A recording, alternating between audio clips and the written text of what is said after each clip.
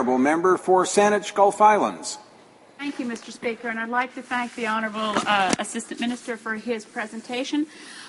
Clearly, religious freedoms are human rights, the right to believe, the right to exercise your belief through faith, through religion, through gathering together, or through no faith and through no decisions to gather together. These are fundamental human rights, and the oppression of Coptic Christians in Egypt is of deep concern to Canadians.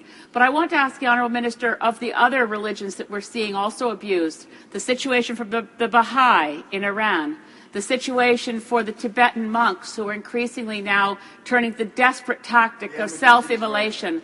And in the context of this debate, what can Canada do other than creating an office? I must say I'm skeptical about creating an office. All of our diplomacy should be directed towards human rights, not segmenting it into one small office. The Honourable Associate Minister. Thank you, Mr. Chair, and I thank the Honourable Member for her bigger picture, if you will, of this very serious issue of the infringement of human rights more broadly.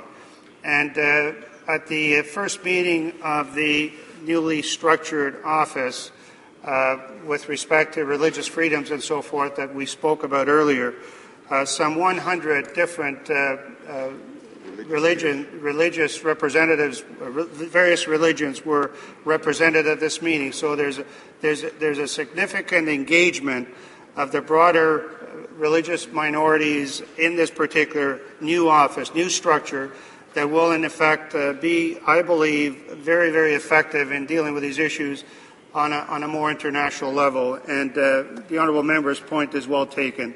There are many, many disenfranchised, discriminated minorities, minorities as well, worldwide. And this particular office, I think, is a very effective way to begin to make those kinds of inroads in a united front.